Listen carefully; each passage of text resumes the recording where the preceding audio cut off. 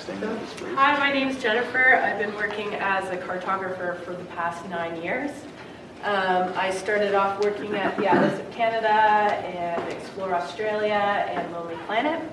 And currently I'm working as a freelance cartographer through Inspirit Cartographics.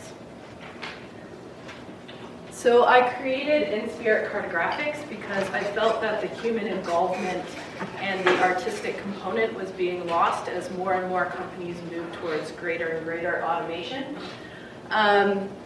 This presentation was originally made for design students at the University of the Arts in London, and they were doing a workshop challenging the conventions of map making. I decided to focus the discussion and adjust their topic slightly and challenge the conventions of modern map making. So modern is characterized by using the most up-to-date techniques, ideas, or equipment and denoting a recent style or trend in art, architecture, or cultural activity marked by a significant departure from traditional styles and values.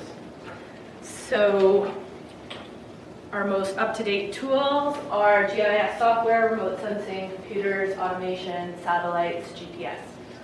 I don't have a problem with any one of these. They're all great. They all make things a lot easier, a lot quicker. But the problem arises when traditional cartographic styles and values get lost. So things like label placement, intuitive design, fonts and text styles, clarity, generalization, hierarchy of features and information. So these are all things that are really important communication tools that go well beyond language. So you may not be able to read Japanese, but you should be able to understand and interpret a Japanese map if these things are in place. So humans connect to things with greater human involvement.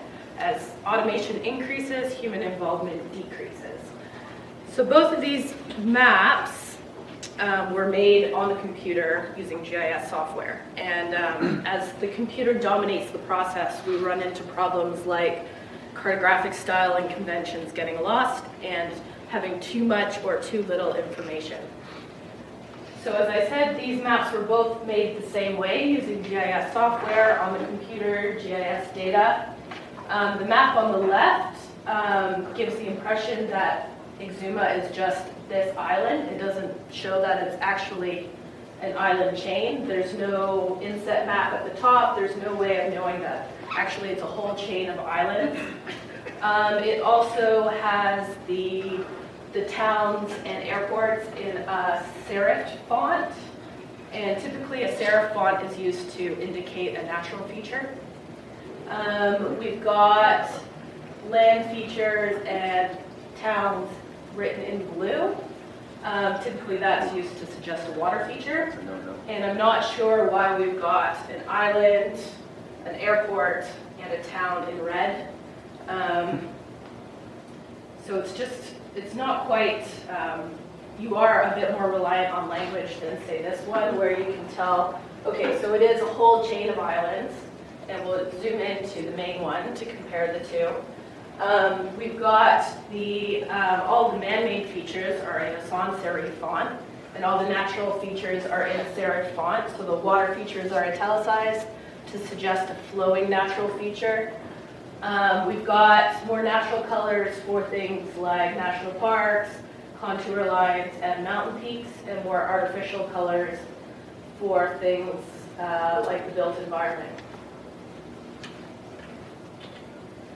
Another problem that is also encountered is so things can get cluttered and illegible. So this map I found in the National Post. There's no way you can read that map. It's piled on top of each other. You have to zoom into every single one of those points, and what National Post reader is actually going to do that? The one on the left, the left. So for me, there's a lack of human connection. Without being able to read that title, I would have no idea what this map is about. I don't know what municipalities they are. I don't know where they are in relationship to Mount Pelier, the state capital, or Burlington, the largest city. So I have no way of connecting myself to this landscape. So as I said before, computers are excellent tools. Softwares are great. They speed things up. They make editing way easier, updating existing maps a lot faster. But it's important to remember that the computer is not the cartographer. The software package isn't the cartographer. It's still the map maker who is integral to the process, and you can use as many tools as you want. You're not restricted to one software package, although licensing and cost does play a factor. But you can use as many tools as you want. I've even used, in some of my work, I've used pencil crayon and inserted it into a GIS.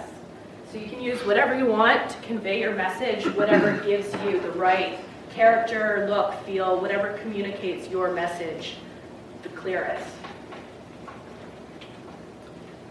So by definition, cartography is the science and the art of map making.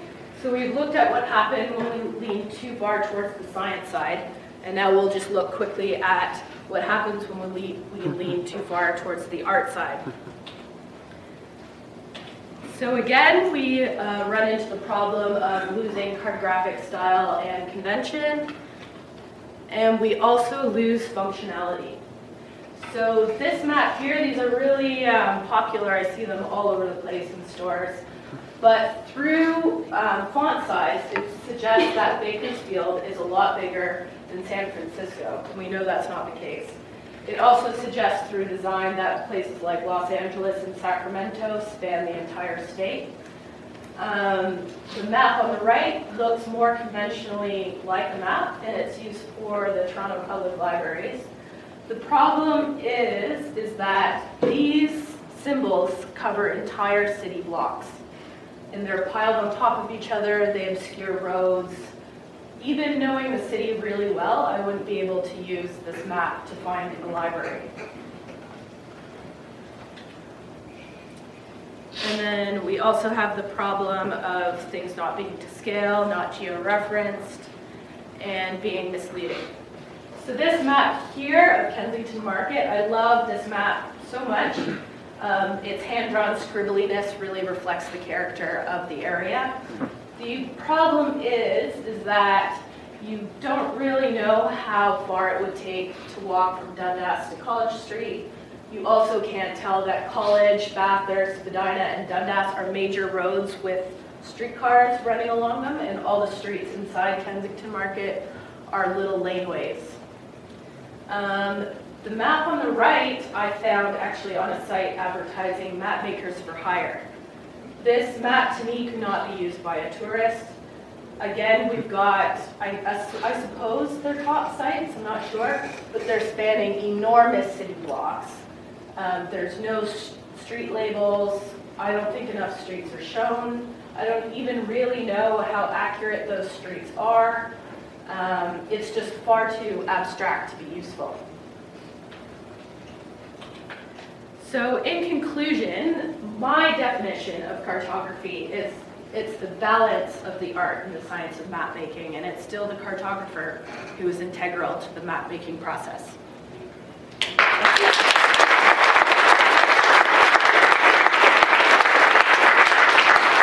Well, who's going to argue with that? Do we have any questions?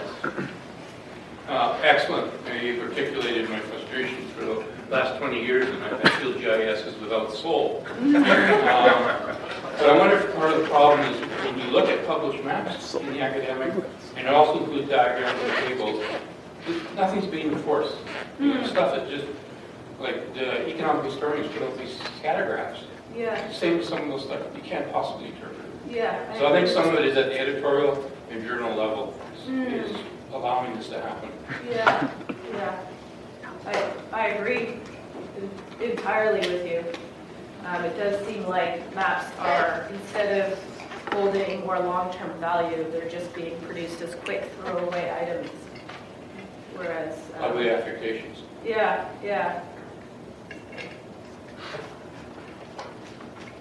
I suppose you could make the argument with some of the whimsical artistic maps that it presumes it would work only if you had a pre-existing knowledge of an area and so on. Well, what I'm finding through freelancing is often the projects I get are, so initially people think, you want a nice looking map, let's get a graphic designer. So they get a graphic designer, and then they run into problems, well, this map doesn't actually work on a practical level, and so I usually get their kind of abandoned projects because it's just, it looks nice, but it doesn't work. You know, maps actually are, they have a function. And Roger, I think. I was just going to say, we had one graduate student, and the course he took before he came here, his instructor would deduct 1 out of 10 every time he used the GIS software default. Good. So this is a key in education is, okay, these are the defaults. Now, you know, you start the software, but you've got to know the art and science to get the best result, and hopefully that's what universities and colleges are teaching, not just push these buttons. At least change the northern triangle. Yeah. I actually met some people on a hike who were pulled out of their jewelry makers. And they were pulled out of retirement to go to the university in Hong Kong and teach jewelry design because they were running into the problem where their students all used the same software and they weren't getting much creativity. So they were teaching the old way of doing it.